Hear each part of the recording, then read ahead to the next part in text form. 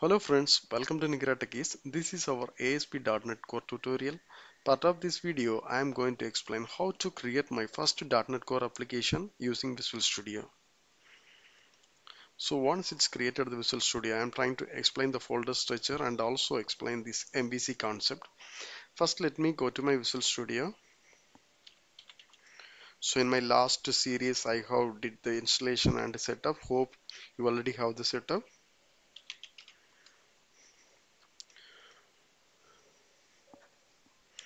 So I am opening this Visual Studio 2020. Okay. For creating the new application, first you have to click this create a new project. So basically this screen will load all the existing templates. Okay, if you are already used to some template, it will show in the left side. Otherwise, in the right side, you can see all the existing template. For in case if you want MVC, you just type here. Okay, the MVC is coming. In case if you want to create a console application, you just click and type the text. Based on that, it will show the required templates. And also we have some basic searches like, so if you want to create the application using which language, so defaultly C# is selected. In case if you want to select some other languages, so you can choose accordingly. And the next one is platform. So initial day itself I have mentioned the .NET Core application providing this cross-platform support. So if required, you can choose some other platforms also. So the available platforms are the Android, Azure, iOS, Mac, Windows. So many things was there. So let me keep it as the all platforms. Okay. And the final one is application type. So I am choosing this web. If you required, create some other kind of projects like a Blazor, cloud, console, desktop, even games, IoT, Internet of Things. So whatever it's required, you have to choose this template. So I'm now just choosing this web because I am planning to create an MVC application. And let me type it MVC. Okay, this is the template for creating this MVC application. So now let me click next. So here we have to provide the name first app, and then you have to choose the location. So the final one is solution name. So basically if you are entering the project name, the automatically included as the solution name. If you want to change the solution name, you just check this text box, then you have to provide your own name. And also if you want to keep the solution also in the same directory, basically you have to click this one. Okay, and next. Okay, see here the framework. So the available the highest framework .NET 6.0 defaultly selected. In case if you want create the application using this lowest framework, you can choose the 5.0 and 3.1. Even 2.1 also available, but it's the out of support. So mostly they are closed to 2.1. So most of the application I hope it's developed using 3.1, 5.0. That also they are Microsoft asked us upgrade the framework 6.0. Okay, and then this configure of HTTPS. Okay, so once you are developed the application we are hosting, okay, before that if you want to check something, the local host basically runs in the non-secured mode. So if you want run the application using the secured mode kind of HTTPS URL, then click this one.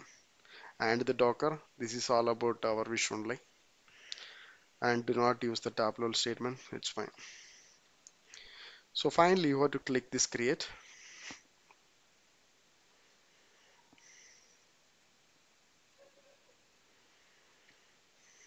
So basically it will take some time and create the particular application.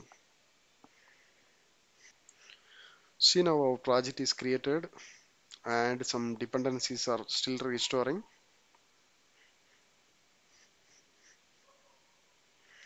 So now we are almost good. So first let me try to run the application, we can see the output. So after that we can do our required changes.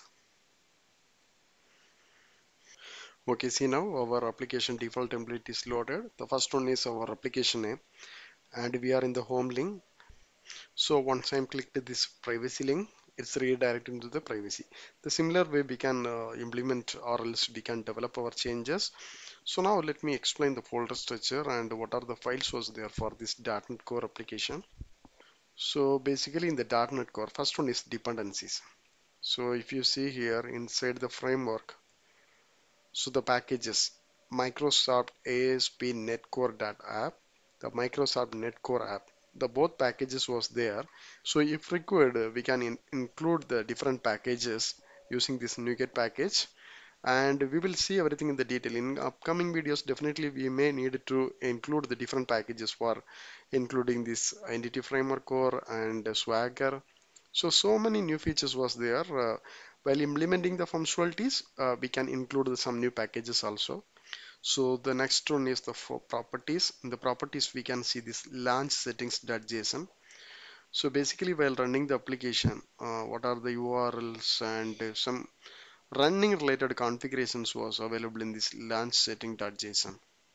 So if it's running in this IAS or else based on the local profiles, so this information is available here. And the next folder is www root.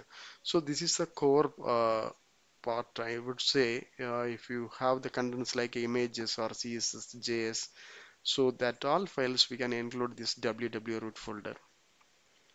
So the next folder is controller. So this is the part of MVC. So we all know MVC is nothing but model view controller. So that's what we have these three folders. The first one is controller. So I am trying to open the controller, home controller. Okay. And in the views, the same name we have one folder. This is the home controller. So with the same name, we have the folder.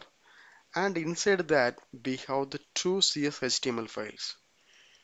One is for home page and another one is for privacy.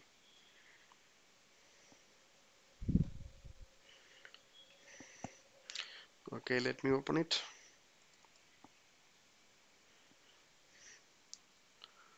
Okay, fine. And the one more main folder is this model. So defaultly they have included this error view model. So hereafter when we are developing the real-time application, we may have n number of models. So these all the informations we can include in the model folder. And this shared folder. So shared folder is nothing but keeping this partial view for the standard of .NET, sorry, not a .NET, the standard of MVC. So the first one is layout. So this layout file is nothing but it's similar to our master page in ASP.NET application. And the next one is validation script partial. Here they have included some of the script files, and this is the error file. So we can customize this one, and we have two more CSS HTML. These are not that much important. The final one is app settings.json. So in the .NET Core application, basically we don't have an web config file. Instead of that, we will keep all the informations in this app settings.json and in this program.cs. Okay, so we, in case if you want to include some kind of connection string, all the information we supposed to include in these app settings. So after that, in the program page, we have to get the information from the app setting. That is all about the concept. So this program.cs is the core of core file. Like if you are deleted this file, it's nothing will work because most of the configurations are gets included. So once we started the real-time application for any concept, definitely we will include more changes in this program.cs. It's not a more changes. Definitely we supposed to register something. Okay, and also our routing concept also added here. So you can see here, and this use routing and authorization. So the redirection and HTTP error related things all are included in this place. So this is all about the creating .NET Core application using this Visual Studio. The similar way in my next video, I am going to create the .NET Core application using VS Code. So for that, we are going to create the application using this some command prompt. Once it's created, we can open the Visual Studio Code and we have some commands. Based on that, we can run and see the outputs. And also our upcoming videos we can see all the topics one by one. Still, if you have any doubts or clarification, please post in the comment box. And also I'm request you to subscribe my channel and please stay tuned for my next video. Thank you. Thanks for watching.